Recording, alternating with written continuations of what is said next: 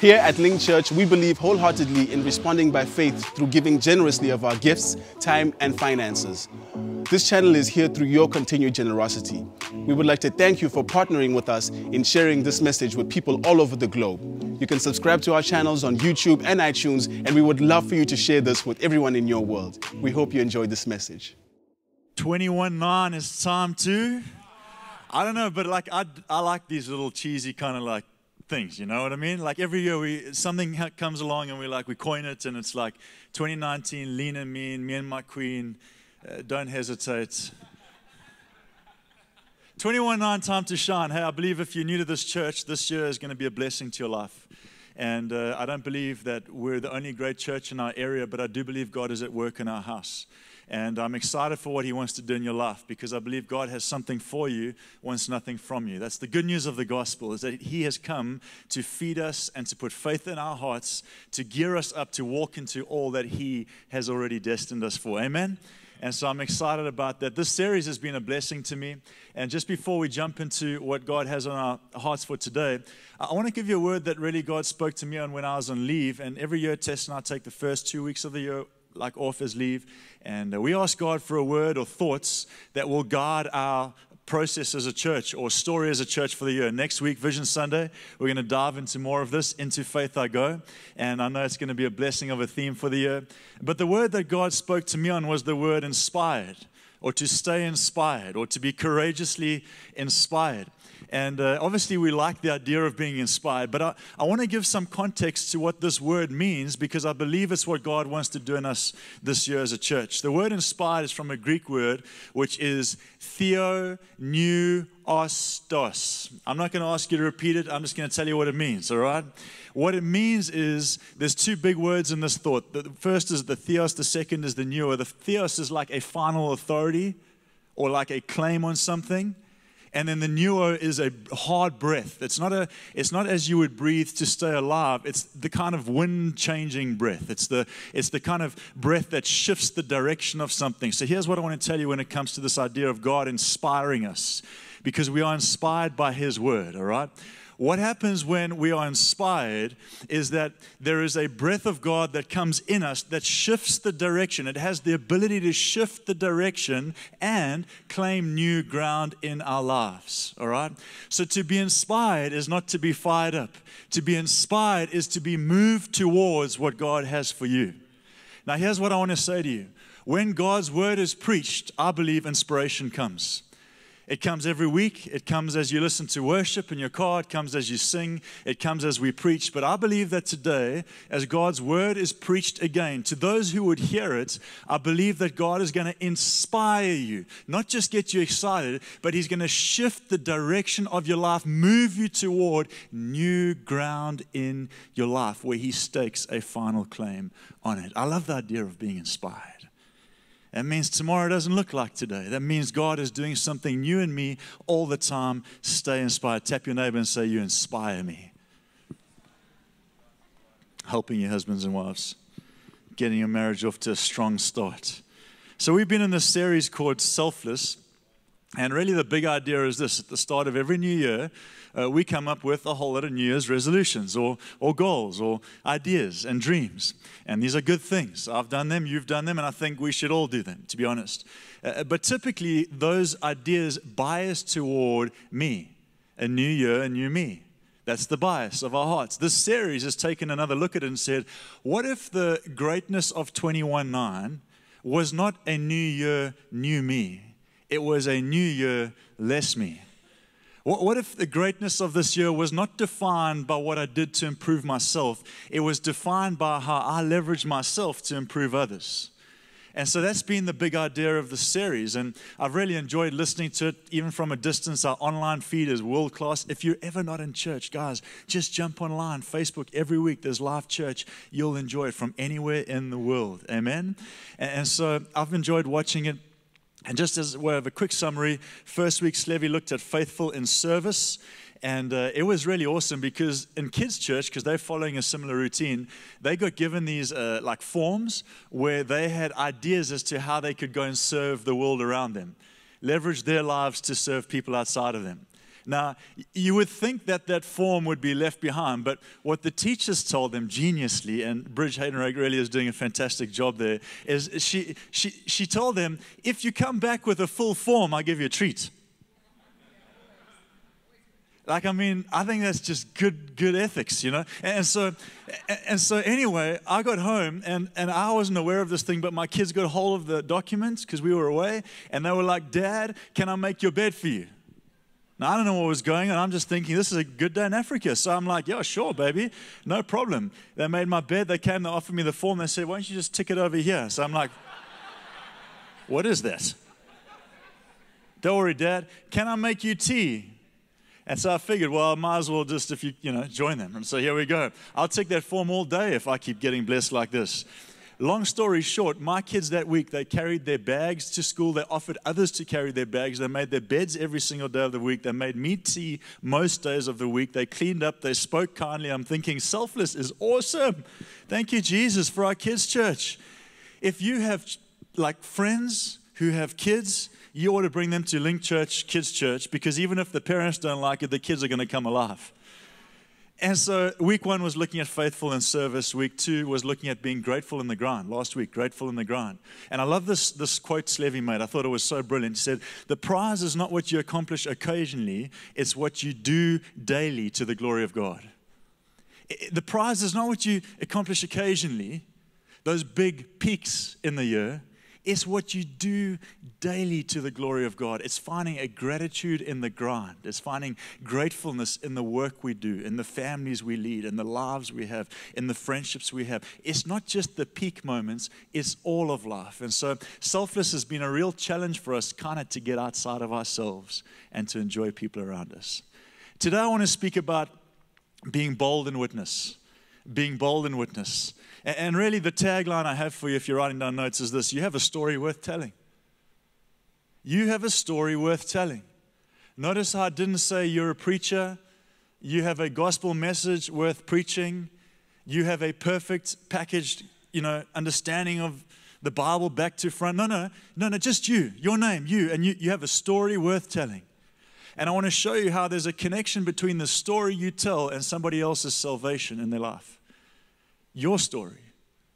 Jesus is involved, but it's your story. And so I want to make a connection by way of setting it up. I'll tell you a little quick story. My daughter, Mackenzie, is very clever with words. You may know her. And so what we were doing in our car last year, I was having some fun. I was busy studying kind of Hebrew as a pastor, as you do. And so I was testing it on my children, as you do.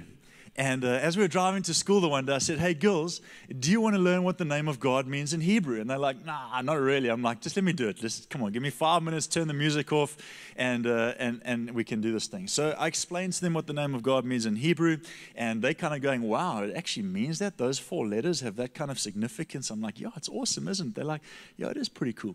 A week later, Mackenzie comes back to me, and she says, hey, Dad, remember that story of God's name in Hebrew? I'm like, yeah. Because now I'm like, it worked, right?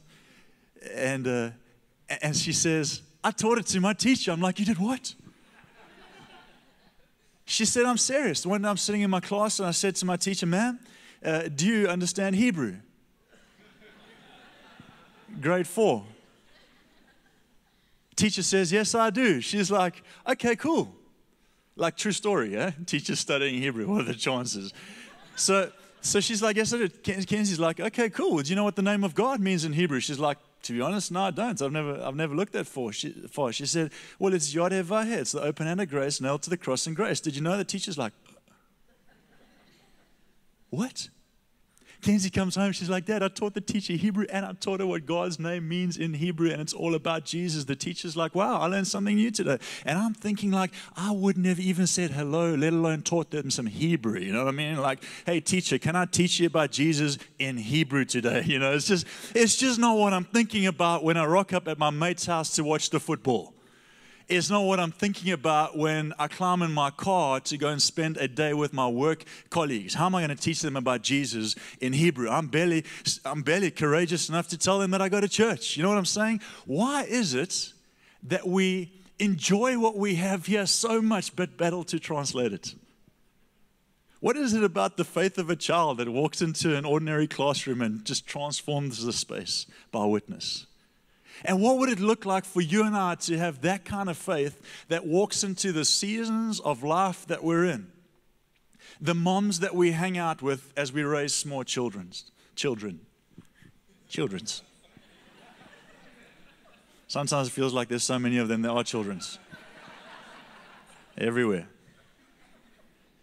But if it's the business you're in, or if it's the school car park, or if it's your sports team, or if it's your crew of people you hang out with on the beach, what would it look like for us to leverage ourselves this year in a selfless way and share testimony of what God is doing in our lives? What would it look like this year? Here's the question: to be bold in witness. I want to read a scripture from Acts chapter 4 and give you some pointers, because I believe you all have a story worth telling. And some of you, it's closer than you think it is. And if you would activate that today, we could change the world together. Amen? Acts 4, verse 4. It starts like this. The priests, what's going down here basically is Jesus is no longer around with his disciples. They've now received the gift of his presence, and they're going about doing what he called them to do without him present in the room, but he's present in their hearts. That's where you and I fit in the story, and so there's a connection for us today. The priests and the captain of the temple guard and the Sadducees came up to Peter and John while they were speaking to the people, and they were greatly disturbed because the apostles were teaching the people, proclaiming in Jesus the resurrection from the dead. That's pretty bold. They seized Peter and John, and because it was evening, they put them in jail until the next day. But many who heard the message believed. There is going to be opposition, but we are going to be presented with great opportunity. Just because 3 people in your world don't like what you have to say, it doesn't mean that another 5,000 can't be changed. I want us to start looking for the opportunity God has put before us. And they seized them and they put them in jail. Verse 4, but many who heard the message believed. So the number of men that day who believed grew to about 5,000. That's big numbers. The next day, rulers, elders, and teachers of the law met in Jerusalem, and as the high priest was there, and so were Caiaphas, John, Alexander, and others of the high priest's family. And they had Peter and John brought before them, and they began to question them, by what power or what name do you do this? In other words, what we're seeing is not natural. Can you explain it? Then Peter, filled with the Holy Spirit, said to them, rulers and elders of the people, if we are being called to account today for an act of kindness. You see, it's kind to share your testimony with somebody. I know it's scary, but it's also kind. It's a blessing to them for you to tell them your story in Jesus. For an act of kindness shown to a man who was lame and being asked how he was healed, then know this, people, you and all the people of Israel, it is by the name of Jesus Christ of Nazareth, whom you crucified, whom God raised from the dead, that this man stands before you healed. Jesus is the stone the builders rejected, which has become the cornerstone. Salvation is found in no other name under heaven given to mankind by which we must be saved. Verse 13, when they saw the courage, say courage. I want to pray courage into your hearts today. Is that all right? When they saw the courage of Peter and John, I don't think what we lack is clever. What we lack is courage. I remember being in a room full of leaders one day, and I was introduced as a young pastor from Belito with a very cool church. And as much as that sounded kind of good to hear, I didn't feel it was an accurate representation of who we were. And so as I got up into the room to speak to these leaders, I said, thank you so much for introducing me as cool. I believe my children will be proud. But the truth is, the way I'm trying to build the church is not cool. It's just clear. So what you call cool is just me trying to be clear. It's trying to take a message that people have misunderstood for years and put it in an easy way for them to understand. That's all I'm trying to do. I'm not trying to be cool. I'm just trying to take the depth of the scripture that is life transforming and help ordinary people like myself understand it. Just want to be clear. And when they saw the courage of Peter and John, they realized they were unschooled, ordinary men. And they were astonished and took note that these men must have been with Jesus. By the way, the overflow of worship is always witness. Where there is worship, there is witness. Where there is no witness, let's keep going. Verse 14. But since they could see the man who had been healed standing there with them, there was nothing they could say. And so they ordered them to withdraw from the Sanhedrin, and they conferred together. What are we going to do with these men? They asked. Everyone living in Jerusalem knows that they have performed a notable sign. We cannot deny it. But to stop this thing from spreading, I believe God wants to spread the good news this year. And I believe He wants to spread it from more than me. I believe that as we become selfless, He's going to spread it through you. They want to stop this thing from spreading among the people. So we must warn them to speak no longer, to lose their courage to witness to anyone in this name. Verse 18, then they called them in again and commanded them not to speak or teach in the name of Jesus. But Peter and John replied, which is right in God's eyes, to listen to you or to listen to Him? It's a rhetorical question. You be the judges. But as for us, we cannot help speaking about what we've seen and heard. You have a story to tell. After further threats, they let them go, and they could not decide how to punish them because people were praising God for what had happened.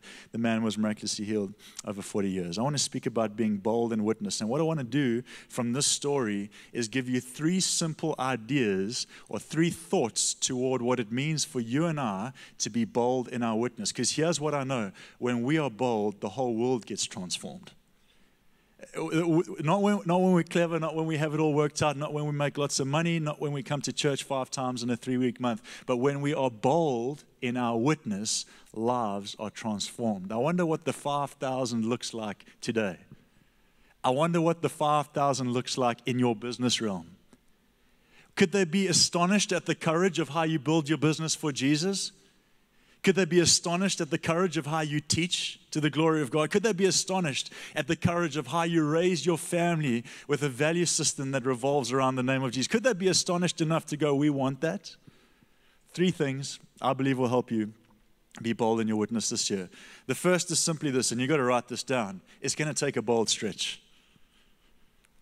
For the good news to spread, Stephen Furtick once said, His people must stretch. In fact, I want to read something from Isaiah 54, verse 2. It says it like this. Isaiah 54 is a prophetic picture of a preferred future. All right? And it says this, enlarge the place of your tent. Stretch your tent curtains wide. Do not hold back. Do not hold back. Lengthen or stretch your cords. Strengthen your stakes. And then it says, for you will spread out.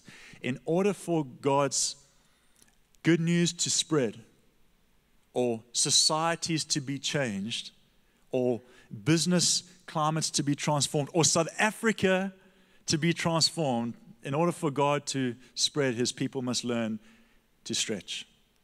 In other words, we don't see spread without the stretch.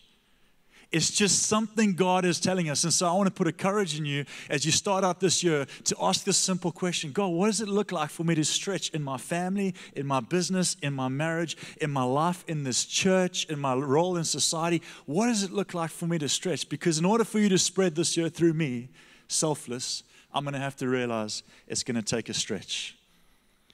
It says this in verse 13, when they saw the courage of Peter and John, when they saw the courage, the boldness, they were astonished and thought they must have been with Jesus. I believe this year, Linc, as we look to start a church in Umhlanga, kind of core to why we want to do it is realizing if we want to reach new people, we're going to have to start new churches. It's not rocket science. It's not an a kind of thought out process. We want to see Durban transformed by the love of God, and we want to see culture shaped around the kingdom of God. Therefore, we need to plant churches that represent the goodness of God. Amen? And so we're going to plant. And we're going to launch. You'll hear more about that this next Sunday coming up. For businesses to be launched that will serve kingdom expansion, vision is going to have to be inspiring. You're going to have to get out of your kind of just mundanity of arriving and just being there and work into yourself an inspiration that calls your employees forward. It's going to take a stretch. For students to come alive under the sound of our teaching voices, we're going to have to bring them something that is beyond what they see every other day. We're going to have to stretch. For our kids to realize that what we represent as mom and dad is more powerful than what anyone else in the world can say, we're going to have to be present, and we're going to have to be intentional, and we're going to have to stretch ourselves, get out of our agendas to be present in their lives. It's going to take a stretch. For leaders to be empowered, value needs to be created in a way that challenges them to serve something greater. for friends and colleagues to encounter Jesus, we need to live in a way that reveals Jesus. It's going to take a stretch. I was watching a little thought on this just the other day, and the comment was, we don't need T-shirts. We just need salt. Because it's not about the bumper sticker or the T-shirt that claims what you hope to be or the billboard in your business that states what you're looking for. Is who you are. We don't need T-shirts, just salt. Tap your neighbor and say, no T-shirt, just salt. This preacher went on to say, in fact, leave the T-shirt at home. Get out there and be salty. He said, make him thirst. I thought that was good. How about the way we live our lives this year, the way we stretch ourselves to represent something of God in the society we live in? How about that is so salty that people start to thirst? How about the company of people that we keep starts to become so excited about what we carry because of our salt? It's going to take a stretch. We can't do things the same way and expect a different result. I don't know what world you're in. If you're in entertainment, if you're in sport, if you're in business, if you're in politics, but I'm telling you, it's going to take a stretch of your walk with God to start seeing people transformed by the work you do. Every year I laugh because I go back to Discovery Health to get my points for the year. And you know me, man. I'm built like a bush pig, right? I'm proud of it. I'm short and I'm fast, but I got tight hammies. And so every time I go for my stretch campaign, and now it's become the same guy year after year, he sees me coming in, he says, should I just give you the same points as last year? I'm like, yo, sorry, man. I'm definitely going to get 0 on that one again. I can't touch my toes. Barely make it past my knees. Not going to show you now. And then one day he says to me, buddy, you're going to have to start stretching. I said, I don't care about the points. He said, neither do I. I care about you. Fair game. And so I am trying, in fairness. But the truth is, what he's saying is powerful. I don't care about the points. I care about you. I don't care about what people see in your lives. I care about the fruit it produces in your life when you stretch. It's not about, hey, did you see did you notice? How much money I gave? How present I was? What I said the other day? What I wore on my tee? Did you see the statements I put on my bumper? Are you aware? It's not about what you're doing. It's about what it's doing in you. A bold stretch is going to be the starting point to bold witness. Second thing I want to share is an honest story. An honest story. Can I say it like this? People are looking for real, not right. People are looking for real, not right. Sometimes the greatest challenge to us sharing our faith with someone else is thinking that we need to tell them something about Jesus that we haven't already discovered for ourselves. Do you know, we live in a world, I want to help you with this quickly, that is conclusive in nature. Well, it wants conclusions. God was teaching me about this last year. Our Heavenly Father is in a conversation with us. But when we go into any conversations, we want conclusions. So we sit down with someone and we want an outcome. Or we have a conversation with our children and we want them to do what we say. It's conclusive. That's the approach we have to anything that is talk is we need conclusiveness here. Or we need a conclusion here. But the kingdom of God is not conclusive. It's a conversation between God and His people. Why? Because conversations that remain open draw us into an outcome that we wouldn't have found if we checked out on the first time because we didn't get what they needed. Can I help you with this? When you speak to your friends about your life with God, just tell them what you're experiencing with God. Don't worry about what Dill experienced or what Dill said or what somebody else experienced or the scripture that came up on your YouVersion that day to impress them that you're reading the Bible. Just tell them what He's doing in your heart. Hey, I never used to have courage. I'm starting to get more courage. Hey, my children never even used to know what prayer was. Now we're starting to pray every night. And that's what God is doing in my life. Can I tell you, when Peter and John were testifying, what seems like an academic argument was just them telling the story. In their world, everything was academic. They were part of that society, so they logically broke down what was going on. But they were just telling the story. Hey, there was this guy named Jesus, and then you put him on the cross. Remember that, guys? And then he didn't stay in the grave, and he rose again. That guy named Jesus, we used that name, and this guy got healed. Anything else you want to know? I think when the church starts to realize it's not about being right, having the perfect Bible language and all fit out life. No, just be honest. I'm kind of struggling with some stuff, but God is at work in me. My marriage isn't perfect. You know, it's like there's nothing like that marriage that walks into church like,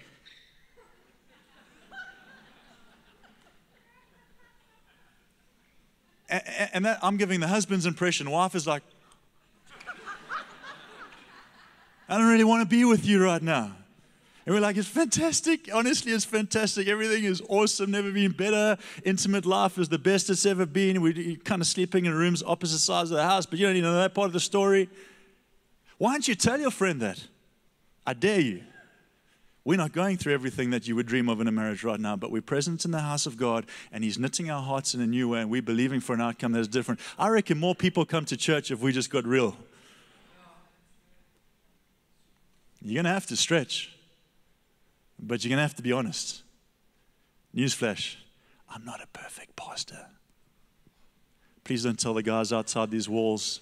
At the moment, everyone in this place thinks I'm perfect. It's awesome. They think our family's got it all worked out. Could you go and tell them that I told you this? Could you go and let them know that our pastor's so real that he wants you to come and be a part of our church, even though you're going through some serious stuff, because he's going through similar stuff. He's just on a journey, and he's in a conversation with God. Here's the foregone conclusion. God is good. But here's the conversation I'm trying to figure out in my pain. Here's the foregone conclusion. God is generous, but I'm trying to figure it out. My bank account's empty. So let's not force on a world something that God is when they're stuck in a conversation of trying to understand what He's doing. Let's invite them in. Come to church. It's just a conversation.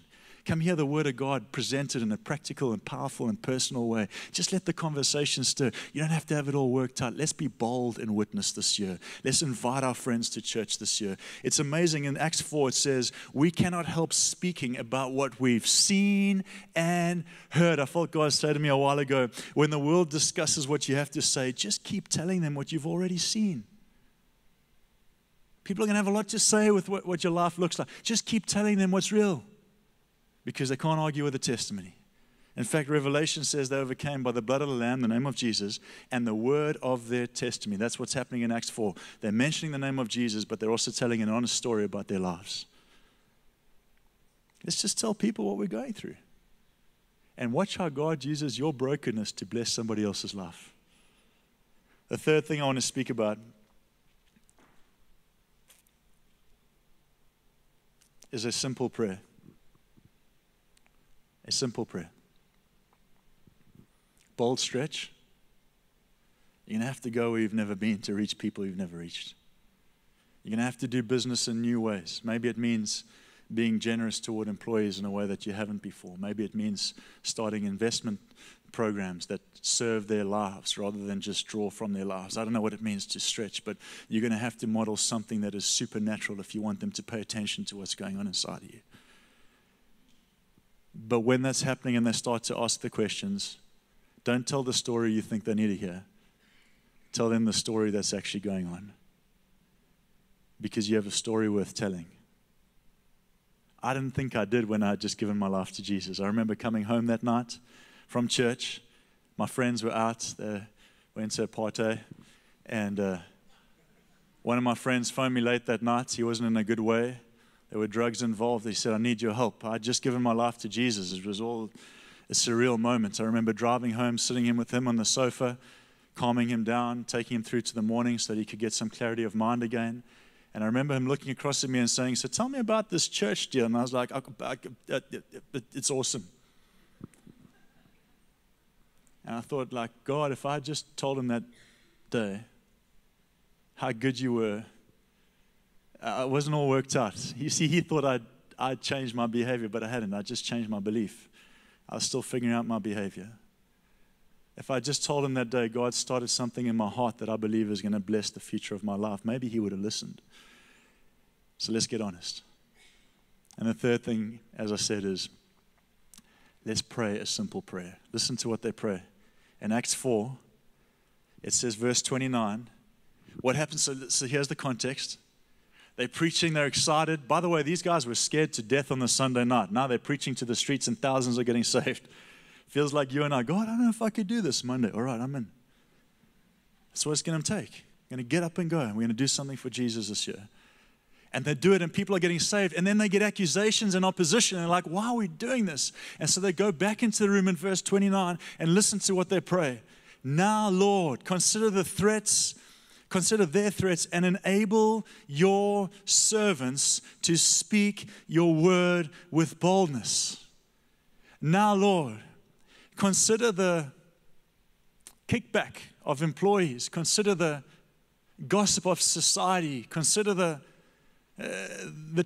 what the papers are saying. Consider the kickback. Consider the threats and enable us, church. I don't know if there's 400, 500 people in the room right now. Enable them, God, to speak boldly with great boldness. And then it says this, verse 30, and I love this because God always, as Slevy said, turns it around to become the source of what he actually wants as an outcome. They say, God, stretch out your hand. So yes, bold witness is going to take us stretching out ours, but it starts with realizing that he stretched out his. I mean, this is the story of the gospel. Jesus literally stretched himself out so that we could receive what we never deserved, to walk into the world and make change. And they say, stretch out your hand, God, to heal and to perform signs and wonders through the name of your holy servant, Jesus. And after they prayed, listen to this, the place that they were meeting was shaken, and they were filled with the Holy Spirit, and they spoke the word of God boldly. It's going to take a bold stretch. It's going to take an honest story, and it's going to take a simple prayer. God, give us boldness. So stand with me this morning. I want to pray a simple prayer.